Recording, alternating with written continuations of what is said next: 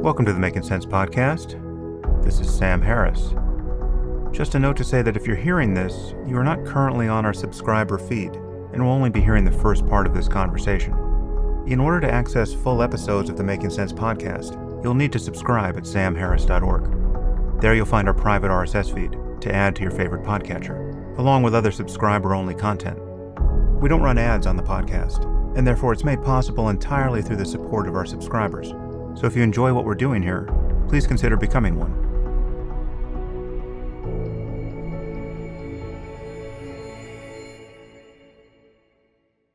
Today I'm speaking with Shamil Chandaria. Shamil is a philanthropist, an entrepreneur, a technologist, and an academic with multidisciplinary research interests spanning computational neuroscience, machine learning and artificial intelligence, and the philosophy and science of human well-being. He got his PhD at the London School of Economics in mathematical modeling of economic systems, and he later completed a master's in philosophy from University College London, where he developed an interest in the philosophy of science and the philosophical issues related to biology and neuroscience and ethics. In 2018, Shamil helped endow the Global Priorities Institute at Oxford University, and in 2019 he was a founder of the Center for Psychedelic Research in the Department of Brain Sciences at Imperial College London.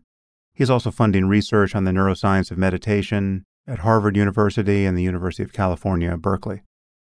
And Shamil and I spoke about many of our intersecting interests, with the main focus being on how the brain constructs a vision of the self and the world.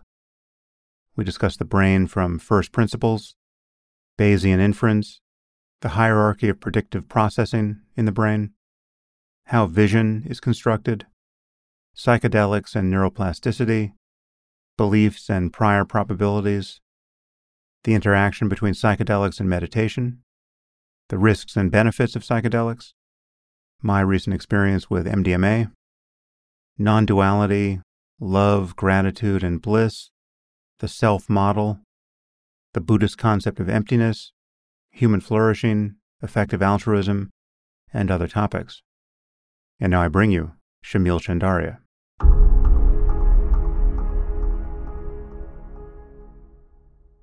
I am here with Shamil Chandaria. Shamil, thanks for joining me. Yeah, it's a great honor to be on.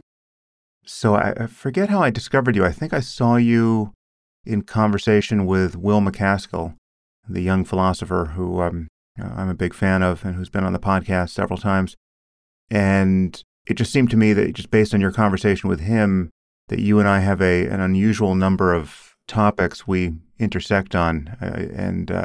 I think you, just judging from what I've seen of you, you've arrived at these various topics by different routes than I have. So it'll be interesting to hear your story. But briefly, I think we are both very interested in the brain and the nature of mind, both as it can be understood through neuroscience and also through first-person methods like meditation and psychedelics. You also have a lot of experience with artificial intelligence, which is an interest and concern of mine, and also effective altruism and considering topics like existential risk and other long-term challenges. There's just a lot here. So perhaps you can just summarize your journey into some or all of these areas. How have you come to focus? What are you focusing on, and how have you come to focus on these things? Yeah, so you're right. We actually, I think, share, there's a huge amount of overlap. In fact, funnily enough, I think we first met in Puerto Rico. If you remember that conference in 2015. So I was there, and I mean, we may have had a short conversation. I was a big fan of Waking Up, the book, in those days. So nice. Okay, so forgive me because I'm not aware of having met you, but it's very likely we did meet because it was not that large a group, and that was an interesting conference. I think 70 people, right? Yeah.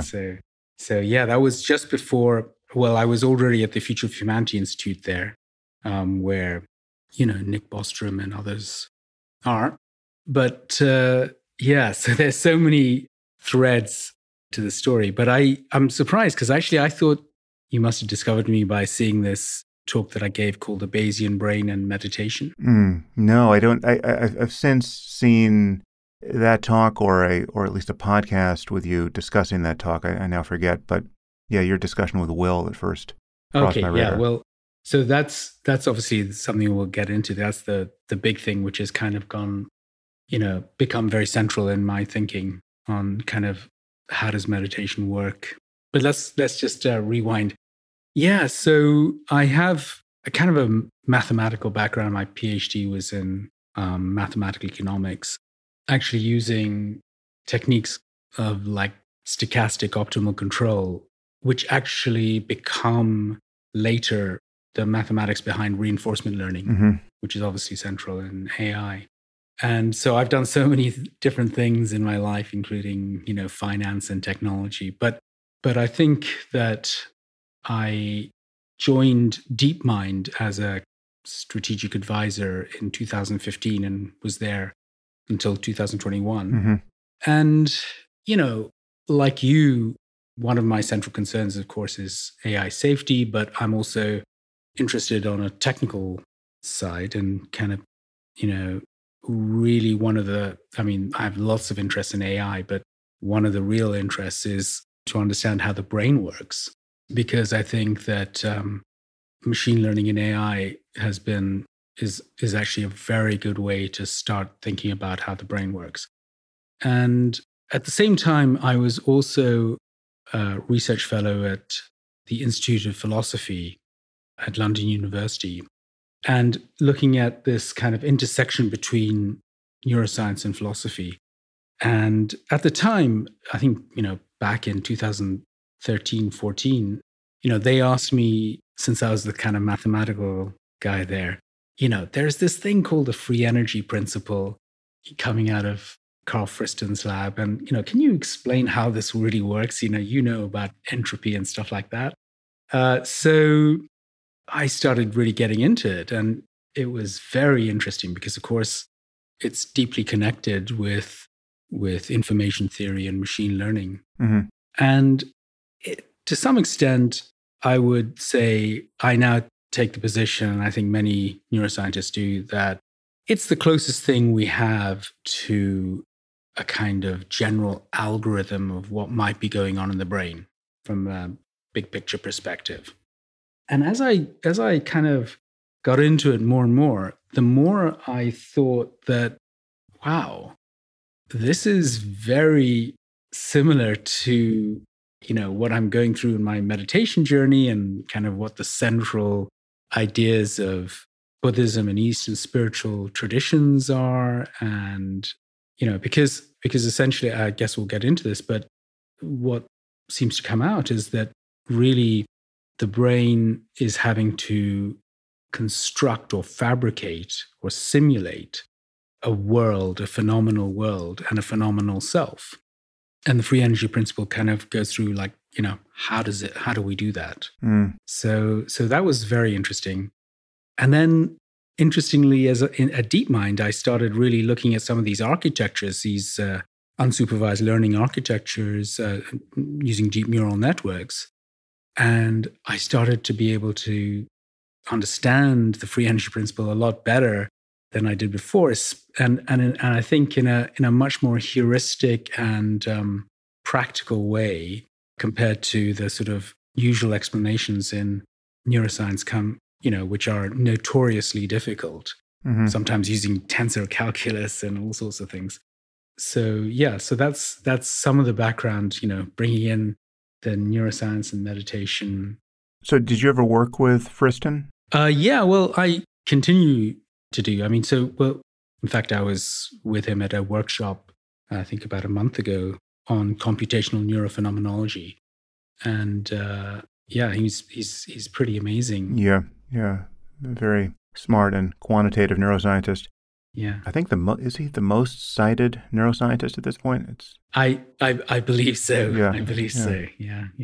So, a couple more background questions before we jump in. One, just to remind people that DeepMind is the AI company that was acquired by Google that gave us AlphaZero and AlphaGo and AlphaFold and made some of these initial breakthroughs with deep learning in recent years that have really been the core, I would say, of the the renaissance in AI. I mean, people are talking more about OpenAI at the moment as a result of ChatGPT, but DeepMind really has been the front runner for several years in AI. And it's joined together with Google Brain right. now, so it's back again as Google DeepMind. Yeah, yeah. How did you come to meditation, and what practices have you been doing, and what teachers have been important for you? Yeah, so that's actually very central to my life. I started meditating 35 years ago.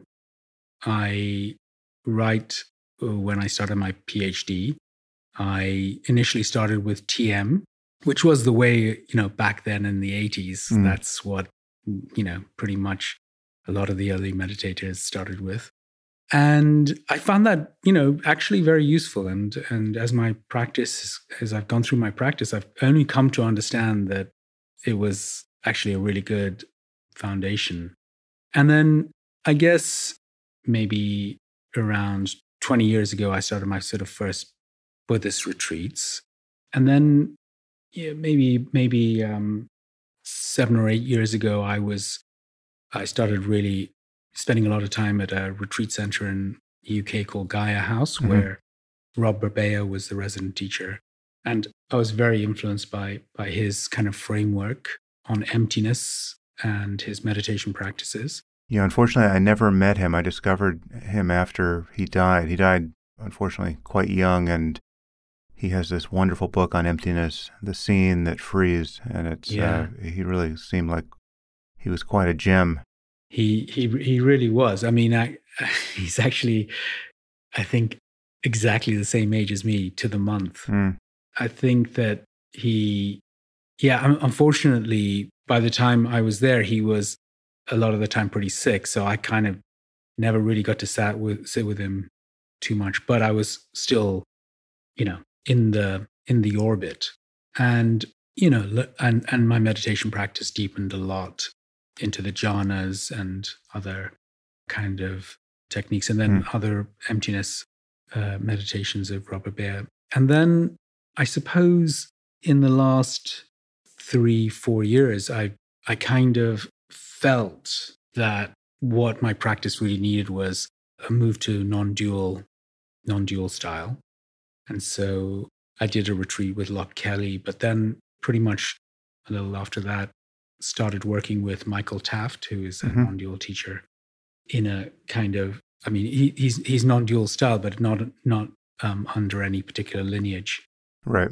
And that was perfect for me because his experience is very broad, and he can kind of integrate many styles. And so, I've been working with him. So yeah, it's been a long and interesting journey. And along the way, something that we haven't yet touched on, I also have been very involved in the psychedelic kind of renaissance.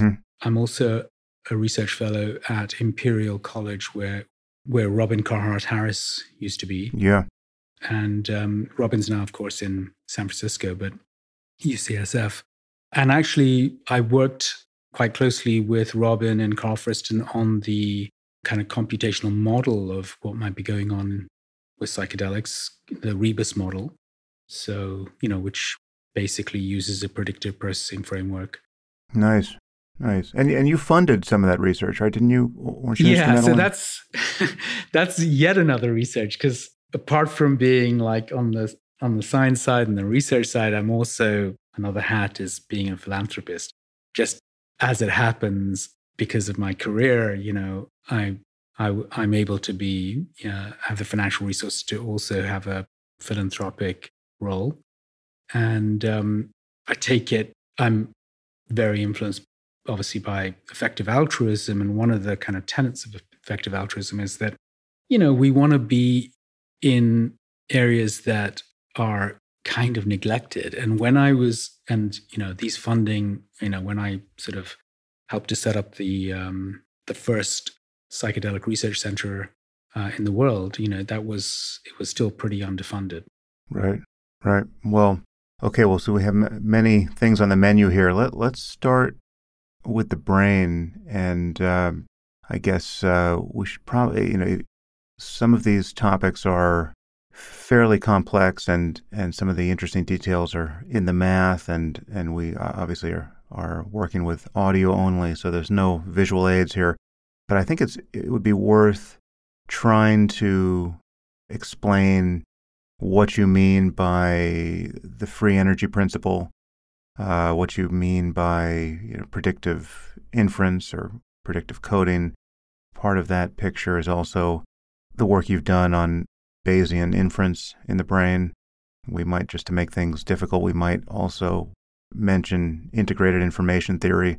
Come at that tangle however you want, but what do you think is the best hypothesis at the moment describing what the brain is doing? Yeah. And we might want to start by differentiating that from everyone's common sense idea of what the science probably says about what the brain is doing. Yeah. Okay. No, that's great. So why don't we look at the brain from first principles, and then maybe we can later apply it to meditation and spirituality. So the thing is that, maybe 20 years ago, the consensus of, what the brain was doing was it was kind of taking bottom-up sensory data, sensory information, and kind of processing it up a stack. And then eventually the brain would know would figure out what was going on. And that view of what the brain is doing is in fact precisely upside down, according to the latest theory of how the brain works. And I think the way to start at this question is really from first principles. It really does help to look at it philosophically, which is, we're an organism with this central processing unit, the brain, which is enclosed in a kind of dark cell within the skull. I mean, we are already brains in vats. We are already thought experiments. Exactly. And all this brain has access to is some noisy time series data, some dots and dashes coming in, sort of from the nervous system. Now, how on earth is it going to figure out what is going on in the world? Before you proceed further, I love the angle you're taking here, but let's just reiterate what is meant by that, because it can be difficult to form an intuition about just how strange our circumstance is. I mean, we open your eyes and you see the world, or you seem to see the world, and people lose sight of the significance of light energy being transduced into electrochemical energy that is not vision, right? It is not, after it hits your retina, you're not dealing with light anymore. And this has to be a reconstruction, and we're now going to talk about the details of that reconstruction. But to say that we're brains in vats, right, and being piped with electrochemical signals divorced from how experience seems, out there in the world that it just seems given to us, that's not hyperbole. It really is, there is a fundamental break here, at least in how we conceive of our sectioning of reality based on what our nervous system is. Yeah, I mean, in fact, I don't know how deep you want to go with this, but actually you can even start before that, which is from the philosophical problem, which is, what Plato and Immanuel Kant kind of pointed to, which is that we only know our appearances, our experience. We have no contact with reality. Most people's common sense view is that, oh, look, we're looking out at the world through little windows in the front of our skulls, and we're seeing trees as they really are. Now, of course, that cannot be true for precisely the reasons that you said. We're just receiving some noisy, random electrical signals coming in, and the brain has never seen reality as it is. The tree as it is in itself, if that makes any sense.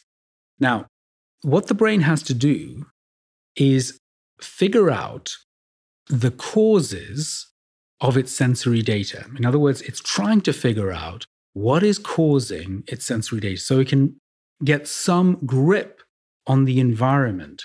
And that, of course, is important from an evolutionary perspective, because if we don't know what's going on in the environment, we won't know where the food is and we won't know where the tiger is. So we need to find out the causes of our sensory data. And this is ultimately, formally, exactly the statistical inference problem, the Bayesian inference problem.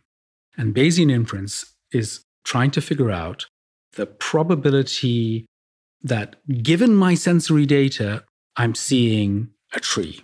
Okay? Now, as we said, it turns out that the brain can't solve this problem, because actually formally solving, the Bayesian inference problems turns out, for technical reasons, to be computationally explosive. So what evolution has to do, and what we have to do in artificial intelligence, is use another algorithm. It's called approximate Bayesian inference. And the way you solve it, because Bayesian inference is so difficult, the way you actually solve it is going at it backwards. And what you have to do is you essentially have to have all this data come in and try to learn what you think you're seeing. And from what you think you are seeing, you then simulate the pixels that you would be seeing if your guess is correct. So if I think I'm seeing a tree, what your brain then has to do is go through something called a generative model and actually simulate the sensory data that it would be seeing if this was indeed a tree. Now, that is incredible, because what it means is that, the upshot of that, just to cut to the chase, this is the real kind of what's called a neurophenomenological hypothesis, which is that, in fact, what we experience, if we're aware of it, is our internal simulation, is precisely that internal generative model. Now, you might just then conclude, well, we're just hallucinating, we're just simulating. How do we have any grip on reality? And this is where the free energy principle comes in. It says that, what we have to do is we have to simulate what we think is going on, but it's not any old simulation. It's a simulation that minimizes the prediction error from the output of your simulation and the few bits of sensory data that we get. In other words, what we actually do with the sensory data is use it to calibrate our simulation model, our generative model. And there's another part of the free energy principle, which is it turns out that minimizing prediction error isn't good enough. It turns out we also have to have some prior guesses, some prior probabilities about what we're experiencing. In other words, as I grow up, through childhood and, as you're enculturated, you come to learn that there are things like trees. And so there's a kind of a high prior probability of finding trees in your environment. Now, what you want to do is you want to have a simulation which is minimizing the prediction error with the sensory data, but also minimizing the informational distance between the output of your generative model, the simulation, and your priors. In other words, you want a simulation that is as close to what you would normally expect before seeing the sensory data. So this is really what the free energy is. The free energy has two terms. The first is roughly kind of a prediction error, and the second is an informational distance to the prior of what you'd be expecting. So it turns out that we can actually do approximate Bayesian inference, which is the mathematically optimal thing to do, if we simulate the world and use that simulation and create the simulation in such a way that minimizes the prediction error with the sensory data that we get, and also minimizes the deviation from the divergence from our prior probability distribution, prior probabilities. So that's kind of the free energy in a nutshell. And it's kind of, as I said, it's very interesting because it helps us think about phenomenology, which is, what I'm interested in, because it's if we open our eyes, as you say, and we find the world just appear in front of us, what is this? What is this experience that we're having? And the answer is, it's a kind of, we're somehow aware of our internally generated model of the world. And that model happens to be kind of calibrated correctly with the sensory data. Yeah. Yeah, it was a great overview. Maybe I'll track back through some of that just to give people a few handholds here and also give them areas they may do some further research if they're interested. So many people will have heard of Bayesian statistics or Bayes' theorem, and it's actually a pretty simple piece of mathematics that it's worth looking up because it's unlike many equations. You once you track through the terms, it does repay one's intuitive sense of how things should be here. I mean, this is a mathematical description of how we revise our probability estimates based on evidence. And so when you look at this equation, I just pulled it up to remind myself of its actual structure. If you want, I can just do a little very simple example. Sure. Yeah. I mean, I was imagining something like, what's the probability that it's raining given that the street is wet, So I'll stick to the brain and the tree sure. and the data. But so what Bayes' theorem says, to think about our tree and the brain example, what it's giving you a formula for calculating the probability of there being a tree given your sensory data. Okay. In fact, it's Bayesian inference, the way we're doing in the free energy, is calculating the whole probability distribution. But you can just think of it that what we're trying to calculate is the probability that what you're seeing is a tree given the sensory data that's coming through to you.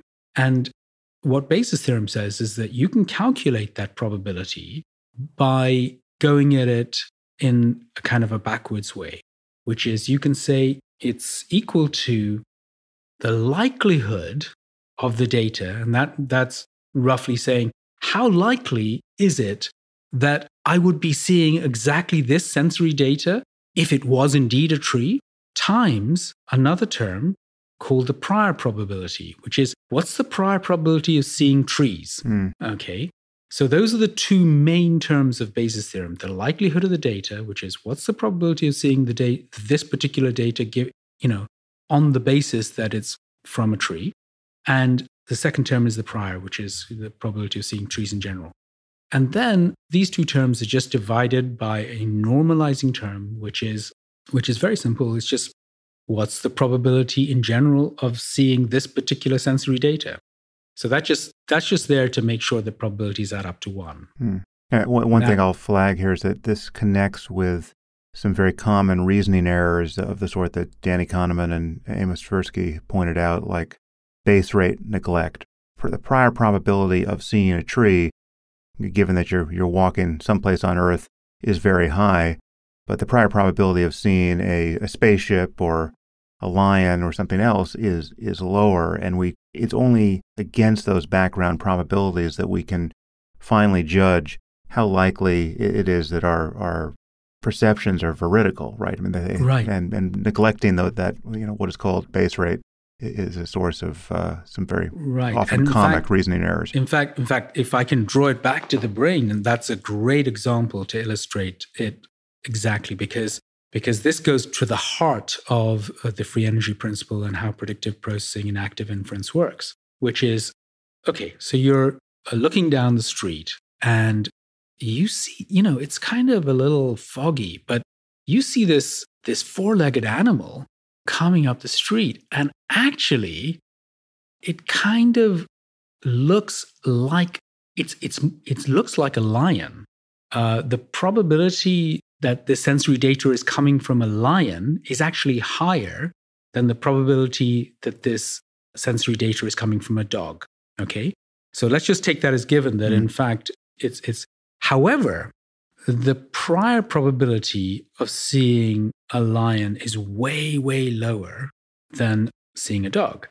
And so, in fact, and this can be actually, this is tested in lots of experiments. In fact, you will perceive that as a dog.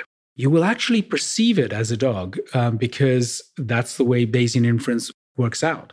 Now, actually, there's a slight wrinkle to this, which is which gets into the nitty-gritty of the free energy principle.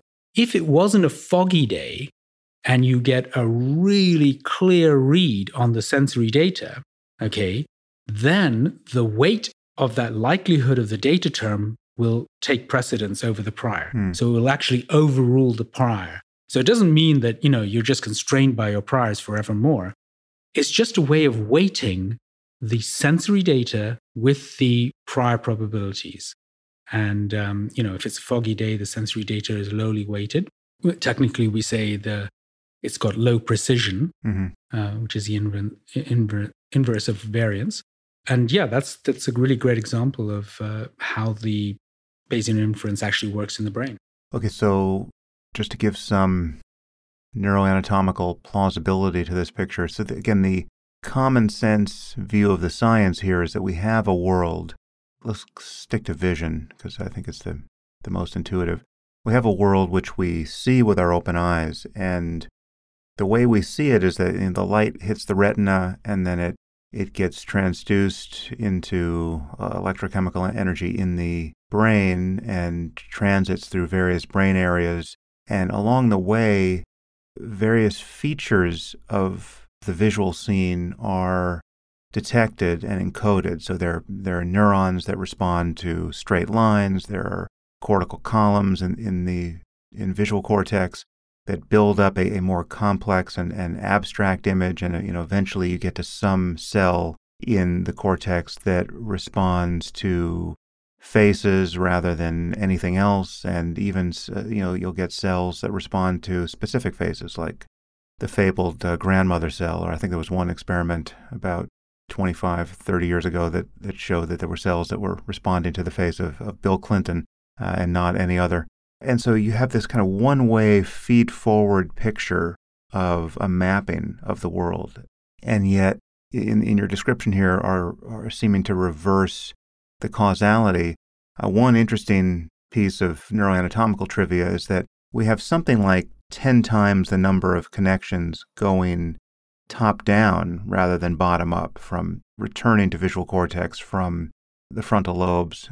That has always been somewhat inscrutable, that, we know that you can modify the activity and even structure of visual cortex by learning, right? So you can learn to see the world differently, and that learning largely takes place frontally or in areas of cortex that are not strictly limited to vision, and yet they connect back to visual cortex. And so you imagine what is required neurologically to learn to recognize, let's say you become a radiologist and you learn to read CAT scans, say.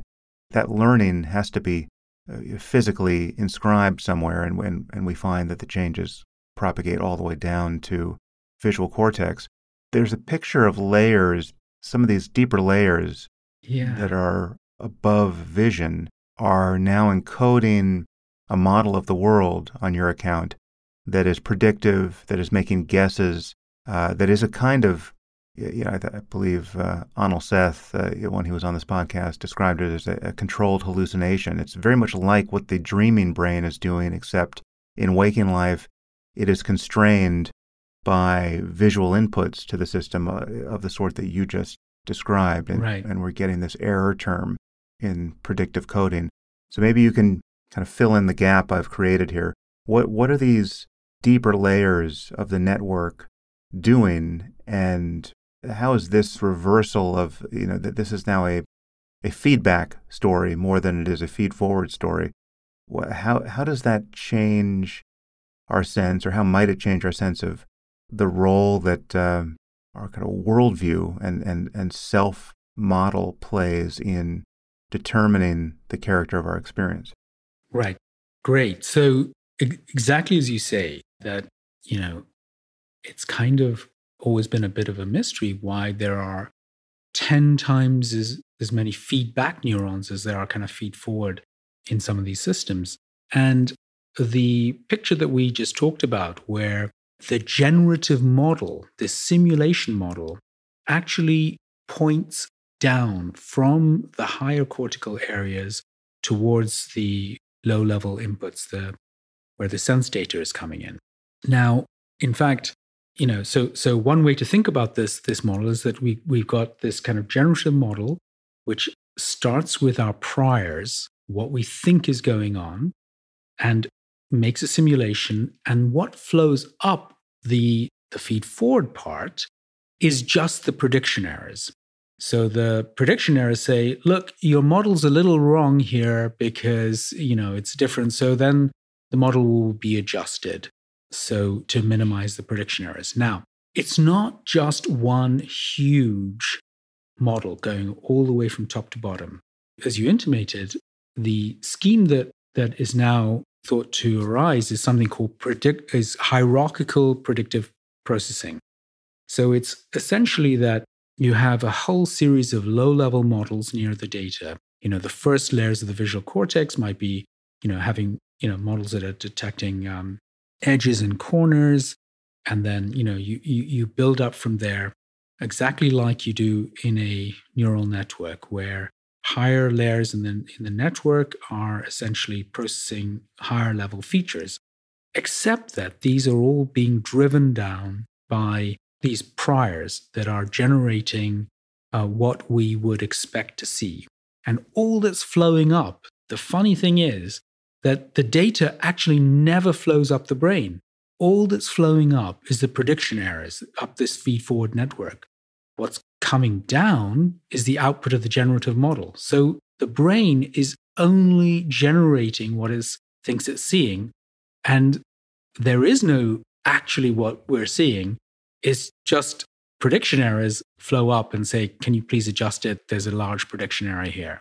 So what we think is going on is that we have these kind of models that sit one on top of another, and the higher level model sends down, is where the priors come from.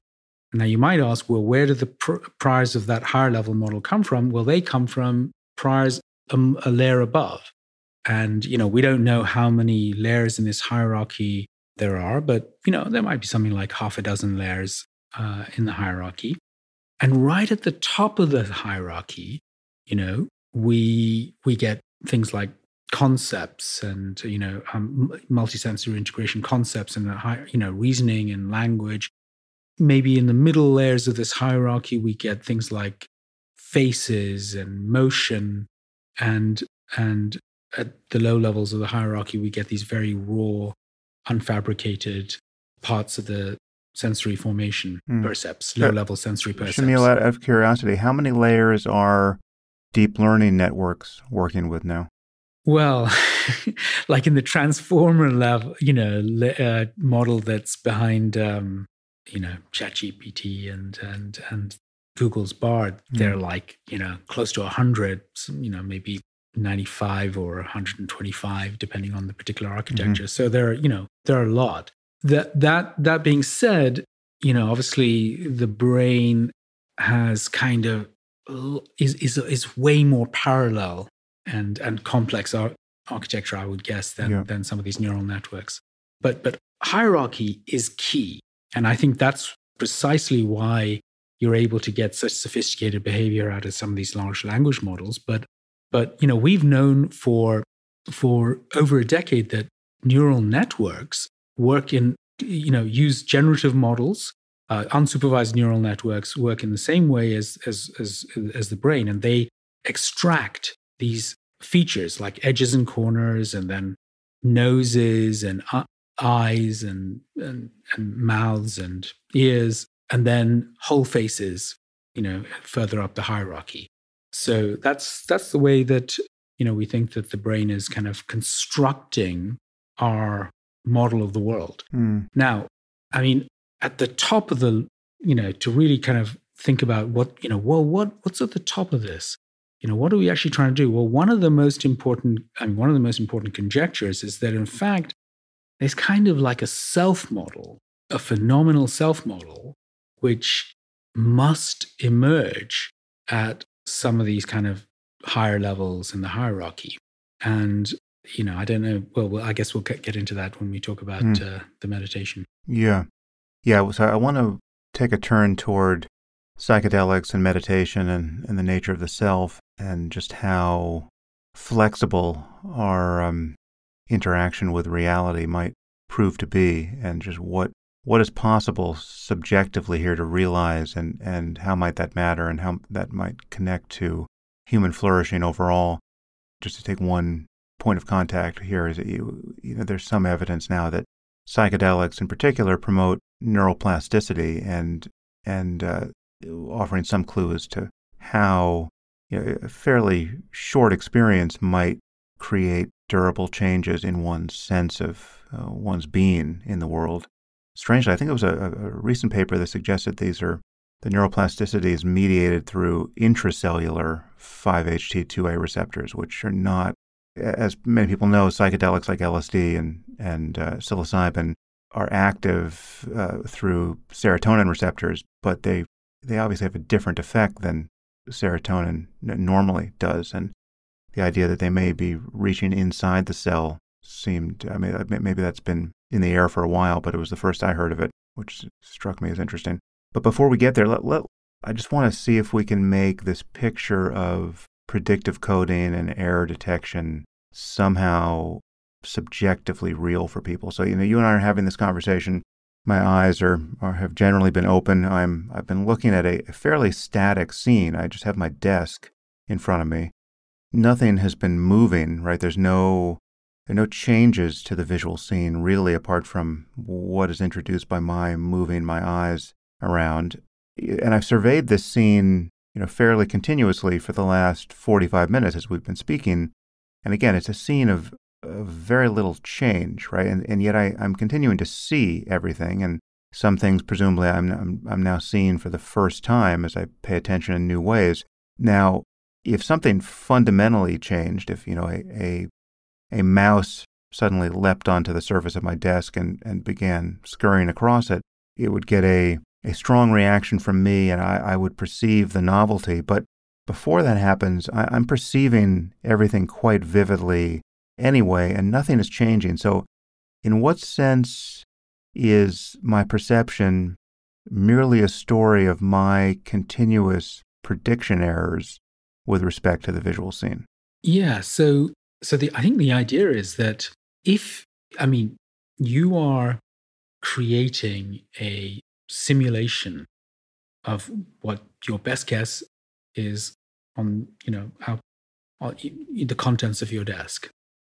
And as you say, if something like a mouse runs across your desk, that would be something that would cause a very large prediction error, and your attention would go to it. In fact, what we didn't get into this, but there is actually a kind of a real homologue of what attention is within the predictive processing framework. Essentially, what happens is that when you attend to something, you give more weight to parts of the predictive processing hierarchy stack. And specifically, you give more precision weighting to the sensory data, the likelihood of the data. And so you would say there's a very large prediction error here, and you would be, instead of your priors dominating the posterior, what you actually see, the sensory data would have a greater weight in determining the contents of the generative model. So, this is a kind of a two-way street that's going on constantly between the likelihood of the data and the priors, your expectations. And it's interesting just to take a step back. You're seeing this relatively constant scene in front of you, presumably in these beautiful colors, in a cartoonish definition. And yet, if you look at what's coming through your eyes, you could only see a very small portion of the visual scene at any one time, because that's where, your macula, the only part that sees in color and accurately is is like a tiny portion of the visual field. And yet you're seeing everything clearly in color. So this kind of, makes it very clear that what you are seeing is not your sensory data, but in fact the output of your generative model. Yeah, just to remind people, so your peripheral vision, while it seems to you to be occurring in color, it really isn't. I mean, you can test this. You can have someone hold a colored object, however brightly colored you want, at the very edge of your peripheral field of view, keeping your eyes forward, and you will find it impossible right at the edge to determine what the color of that object is until it comes further into your field of view. And yet we're not walking around feeling that our visual world is ringed with black and white imagery. And so it is with, as you point out, with the area of the vast region beyond the very narrow spot of foveal focus, right? I mean, you see something in focus, but the rest isn't in focus until you direct your gaze to it. And yet we don't tend to notice that. And there's something, it's a little bit like a video game engine that is just, it's kind of rendering parts of the world when they're needed, but they're not, they're just presumed otherwise. And we seem to be content to live that way because it doesn't until we start bumping into hard objects that we didn't know were there. And it's the stability of all. I guess there's another piece here. We have, we're constantly moving our eyes in what are called visual saccades, and we're effectively blind when we do that. For the brief moment of our eyes lurching around, we're not consciously getting visual data, and we're not noticing that either, right? So there are various clues, and you can notice that if you go to a mirror and stare into your own eyes and then look around and then look back at your eyes, you never catch your eyes, moving around. And there's this gap. And if you still doubt that, you can notice how different it is to move your eye by, taking your finger and touching the side of one of your eyes and jiggling it. And you can see how the world lurches around there. That's because your, ocular motor cortex can't correct for that kind of motion in its kind of forward-looking copy of what it expects to see, because you're accomplishing that with your finger. But when you move your eyes in the normal way, it's discounting the data that's being acquired during that movement. So in all these ways, you can see that you're not getting this crystal clear, comprehensive photographic image of the world when you're seeing. This is a piecemeal vision, again, based in large measure on what you're expecting to see, and yet that's not consciously obvious. Yeah, exactly. And of course, it's only when you go through meditation or experiences and psychedelics or other times, people can suddenly come to notice, isn't it odd that when I push my eyeball, the whole world moves? Maybe what I'm seeing is a kind of a mental construction and not the world as it really is.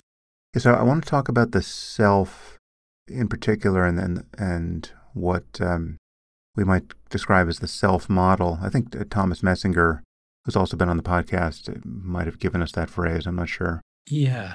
He's done phenomenal work on this over the years, and I think that's actually central, this Metzinger concept of the phenomenal self model. But before we do it, many people will be interested in how psychedelics help us make sense of some of this neuroscience, because unlike meditation, I mean, there's obviously a fair amount of neuroscience done on meditation as well, but the strength of psychedelics is that you can take really anyone. There are some very rare exceptions to this, but virtually anyone can be sat down and given the requisite substance, and an hour later, they're having some very predictable and sweeping changes made to their perception of the world, for better or worse. Almost no one comes away from a large dose of LSD or psilocybin saying nothing happened or it didn't work.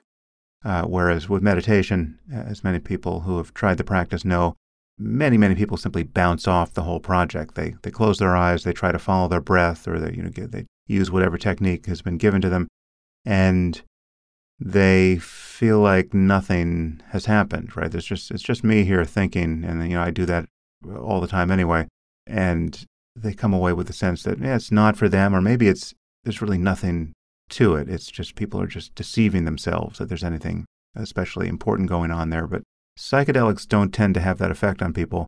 What do you think we know about psychedelics at this point that gives us some perspective here? And perhaps you might describe, if you're willing, your own experience with psychedelics. Have they been an important part of your coming to be interested in any of this? Yeah, absolutely. Okay, well, why don't we take the predictive processing theory that's out there in terms of what is the mechanism of action from a computational perspective, from an algorithmic perspective. If you'd like to continue listening to this conversation, you'll need to subscribe at samharris.org. Once you do, you'll get access to all full-length episodes of the Making Sense podcast, along with other subscriber-only content, including bonus episodes and AMAs, and the conversations I've been having on the Waking Up app. The Making Sense podcast is ad-free and relies entirely on listener support, and you can subscribe now at samharris.org.